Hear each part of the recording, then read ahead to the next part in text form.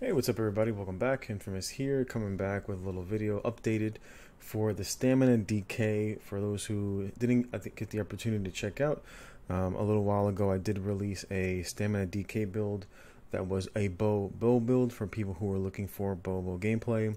I know a lot of people think that bow wasn't necessarily competitive for battlegrounds or even for open worlds for that matter. This is not a snipe build, right? I decided very early on when I was going to make this build that I did not want to make a one button mash build. I actually wanted to create a build that was actually very competitive and of course took a bit of skill to play. I do feel that there are things that are a little broken on this build, and that's on ZeniMax. It's not on me, but we're doing the best that we can to make the build, I'd say, balanced, but at the same time competitive, skillful without the use of proc sets, but updated for the patch to be relevant in the PvP setting that we have today.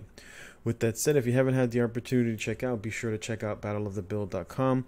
It is a website dedicated for people who are looking for battlegrounds as well as no CP gameplay. These builds are also viable for CP. You would just have to put in the respective point allocated into your CP trees the way that you see fit. I particularly don't play CP, especially I'm a PCNA player, and I primarily do battlegrounds, but of course I wanted the builds that I run to be viable in all forms of PvP related gameplay. Now, the build of course in question is the one here. It is the StamDK bow. This is the caustic build. There's a little blurb there about the build in particular. I'm just talking a bit really briefly about the updates for the build for those who enjoy bow gameplay. Looking back at the stat sheet here, you'll see nothing in terms of the stats have changed. Still relatively running the same. It's the same amount of effective weapon damage. Nothing has changed. The only thing that I think that I would possibly change would be if you could go for the Sergeant's Bow. On live, I could not get the Sergeant's Bow, and I currently don't have the Caustic Bow. But if you have, excuse me, if you have the Vet DSA bow, by all means utilize it for your back bar. The only thing that I would say, that would be the only thing that I would say that I would change for this particular build. I don't have it. I've tried it a couple of times. I've pugged it. It's been a nightmare. So I've given up on it. So instead of running at 16, I'm running at 55, right? So this is where I'm at on live. I'm at 55, 37 weapon damage. If you have the caustic bow to whoever has poison injection on them, you'll gain the extra 301 weapon damage against that person. With that said, the things that I will say that have changed for this particular build is that it's actually gotten burstier. They made updates to Silver Leash. I believe Silver Leash, when I released this build, the tooltip was at like 76, maybe 77, and as you can see, Silver Leash did get a buff. It fires fires an additional bolt at another nearby ally, doing 22% less damage. So prior to it, I believe it hit 2 targets besides the primary target, and then now it actually got buffed. It also got buffed in the range, because Silver Leash used to be I believe 22 meters, and I believe that they buffed it to 28 meters. So that would be one of the changes for this particular build, along with the damage change. So it'll be more burstier in terms of dealing direct damage to the primary target. It will still deal 22% less damage, so roughly around 7k-ish, or was that 16? So you shave off about 6,800, I believe, the tooltip for hitting the adjacent person. It no longer does the slow. They removed the slow, which is fine, because the slow really wasn't that relevant. The primary purpose of this build was to go into a heavy attack and then immediately animation cancel it with a Silver Leash. That combo in essence got even burstier than it was before, just with this update, but not only because of the changes to Silver Shards. Acid Spray also got a little bit of a buff. The direct damage, as you can see there, fully buffed, is 8780. It was slightly lower before. The tooltip on the dot got slightly nerfed. It was actually a little bit higher last patch. If you're running lightweight trap, You can run lightweight trap, or you can run something else from the Fighters Guild. Where are we?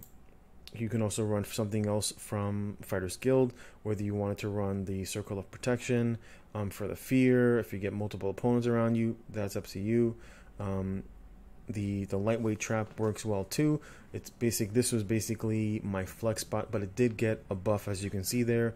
The tooltip on the lightweight trap, the reason I went lightweight trap is because this is a ranged build, so you can actually throw it out. It has a 28 meters, the same as Silver Leash, and pretty much the same as your light attacks. So for example, if there was someone that was far away, maybe they were in a choke point, or if you were going to in fear of being like ganked by a Nightblade, you can also throw it in front of you or throw it behind you. So it had a wide variety of uses in PvP. Also, primarily I played all of my builds in no CP Battlegrounds, but I just wanted to update that this did get a buff. And of course, it still does the immobilize, gives you the minor force, lasts for 10 seconds. The up front damage, though, did get a slight nerf. It used to be at around 7k in no CP, and then they nerfed that, but they dramatically buffed the damage over time from this ability. The other thing that took both I'd say a nerf and a buff would be Drain Shot. Drain Shot did get slight increase in the cost. As you can see from my build, it wasn't 3100. It did excuse me, it also did take a damage nerf. The tooltip on this ability on this particular build was around 7800. As you can see, it's 7k now, but the difference is that the heal actually got nerfed in the amount, but it actually got buffed in the amount of times that you can utilize this. So previously, you would only receive the heal when you stunned someone, and then once they CC broke, then you would get the heal. So now they've changed it, so this actually, becomes a spammable heal, which is kind of stupid, but I didn't make the change. So now every time it actually hits, you get hit, and of course you can see it has almost a 9700 tooltip. So this is kind of beneficial in light of the dramatic changes to the amount of dot damage that we're going to be taking this patch. So now we have an additional heal from this build. The other heal, of course, we are running is Cauterize. Cauterize seems to have taken a little bit of a nerf, because on this particular build it used to be at about 7700, and I'm seeing it now only coming in at 7253. Poison Injection, in terms of the amount of damage that it dealt at execute, got nerfed to 100%, but the amount of dot damage up front got increased, and instead of it being scaling to, what was it, 250%, whatever it was before, it's only 100%. So in essence, it does double damage. Once your opponent reaches below, it can reach up to 100% damage as your opponent, sorry, I'm like hearing something. As your opponent reaches below 50%, it starts to tick higher. And you can see right there, fully buffed up. The tooltip on Poison Injection is almost 23.5. And of course, that scales once the person is below 50%, it will deal up to 100% more damage. Noxious Breath got a buff in the tooltip on the dot portion, and it looks like a little bit of the upfront damage as well for this particular build. There was a change to Arrow Barrage. It used to tick once every half second, and now it's only ticking once per second. It still works fine because it's still able to pull out Nightblades. I did prefer the half second because it basically guaranteed you were pulling out a Nightblade. But because of Cloak in essence does give you that 1 second of immunity when you, even if you're sitting in an AoE. The tooltip in terms of the amount of damage that it will do, you can see it's 2400 per second times 16, so it's roughly around like an 18k dot if your opponents remain standing in it. For the most part, people end up standing in it because it does have a fairly wide radius, and of course it has a range of 28 meters. I really like this ability. I utilize it very often in PvP, especially if you get gap closed by a melee build. Immediately drop this just right on top of you and immediately hit them with Noxious into a Poison Injection, and then start DPSing, go into a CC, etc., and then just start DPSing the person down. No changes in terms of multiple armaments. It's still the same shitty ability. The primary reason that we're using it is for one, the minor brutality, as well as the extra heavy attack damage that it does there. It says fully charged heavy attacks is increased by 50%. There was no change with volatile armor. There was a big change with corrosive. Corrosive no longer applies to your dots. So for example, acid spray, noxious breath, arrow barrage no longer are increased via corrosive, which is fine. The buff for this particular build is, as you can see there at the end, is that while active, this ability and your direct damage ignore enemy physical resistance.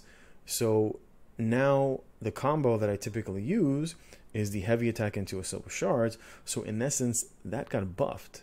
So now the tooltip on my heavy attack, as you can see, it's down here. I'm going to show you guys. So you can take a look. The tooltip for the heavy attack for the bow is right here. So in no CP, it's a 10k heavy attack tooltip. So now that actually got buffed.